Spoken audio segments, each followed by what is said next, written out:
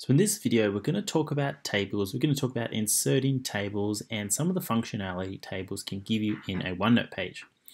So here we're going to do an activity where we're going to look at an M&M color survey and we're going to start to build a table as we go.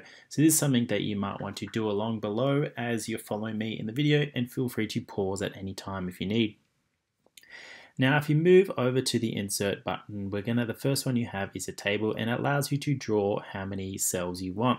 Now, this will be familiar, you've probably used in Word or PowerPoint. Now, if you know exactly how many cells you want, if you want a 4x3 table, by all means draw that up and go straight to that. We're going to start off with a 2x2 table and we're going to build from there. So as I said, we're doing an M&M color survey. So we need to create our headings, and we're going to create our color here. And we're going to do a tally here. So let's say we're doing a mathematics activity where we're counting the probability or the statistics of the different colors of M&Ms that come out in a standard packet. So we're going to list some of our colors down here below, but you can see we've now run out of tables. So I'm going to need to create some more rows below. There's a couple of ways you can do it on a Mac. You can highlight this bottom row and you do hit the insert below, and that's going to create a new one for us. I'm going to call that blue. But a quick hack for Mac users, if you're over here in the right cell and hit return, that's going to create a new one below. So that's a much faster way than moving up here, finding the right button and clicking below. And I'm going to go with brown. Now there's more colors in M&M packet, but I'm going to stick with those three for now. And let's just say as we're doing our tally, 1, 2, 3, 4, 5 red ones, 1, 2, 3 blue, and 2 brown. Now, I'm going to need to, as it gets a bit bigger, I'm going to need to get a totals list as well. So I'm going to highlight this row over to the right. I'm going to hit insert right, and it's going to create a new set of cells for us.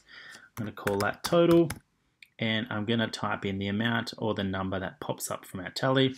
So we had 5, 3, and 2. Now, if you want to get a bit fancy with some of this, obviously, if you need, you can drag these out as far as you need to make them as wide or as small as you need. But if you want to get a bit more formatting done, you can highlight all those different options there. So say maybe those cells. I'm going to head back to the home button with that formatting, and I'm going to center all of that to make it nice and jazzy.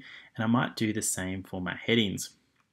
I might leave those over here to the left, but I could also center those if I wanted to. The other option you have with tables is you can also use some colors and shading. So I'm going to head back to my table option. I can hide the borders if I wanted to. That will take everything away. You can see I've already got, because that's highlighted, not actually highlighted, but I'm going to color that in a nice gray color. I can also have the option to select different columns and delete rows and sections, or delete the whole table if I wanted to. Now, if I want to get a bit more creative with my tables as well, let's say that's what I had to do for that. And now I had a question below. I'm going to insert a new row because OneNote doesn't have merge or split cells. You see those options aren't here that you'll get in Word or PowerPoint. So I'm just going to do a little workaround to show you how you can create some different types of cells to create a similar effect. So let's say I'm going to do a 2x1 here. So it might be, I'm going to drag that out to match my ones up the top, and I have my question up here, and then I'm going to do my answer in here below in white.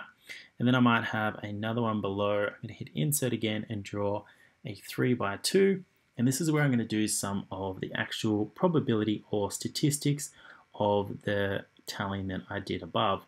So I'm just going to drag those out again to match the tables above.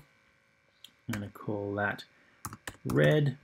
I'm going to call this one blue and this one brown, and I'm going to center those just to make it nice and pretty.